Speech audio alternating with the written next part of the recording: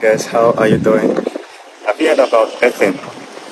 When you have a house, for instance, they usually put like a conductor, like a metal from the top of the house all the way to the ground. Why? So that will conduct the faulty current into the ground. Number one, so that your appliances will not burn. And two, so that human beings who get in touch with the appliances in the wrong way will not get electric shock. So it kind of takes away the excess current and puts it on the earth. The mother earth can absorb the charges. Now your body is that way too. Your brain uses electricity to control your arms, your hands, your heartbeat and everything.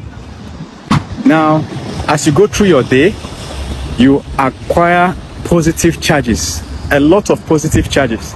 You're expected to discharge at the end of the day by stepping your barefoot on the ground.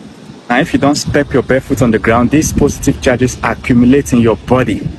And after some time, what you realize is that you start having high blood pressure, difficulty in sleep, and a whole lot. And one thing that stops us from having direct contact to the earth is because we humans have invented shoes. Now we have shoes. So you can live in a town and for 5-10 years, you've never actually stepped on the bare ground. I'm not talking about concrete, I'm not talking about pavement or slabs, I'm talking about sand that is a bit wet. So the earth has negative electrons. When you step on the earth with your feet, these negative electrons pass into your body and neutralize the positive accumulation, positive charges. So at the end of the day, you need to step on bare floor often.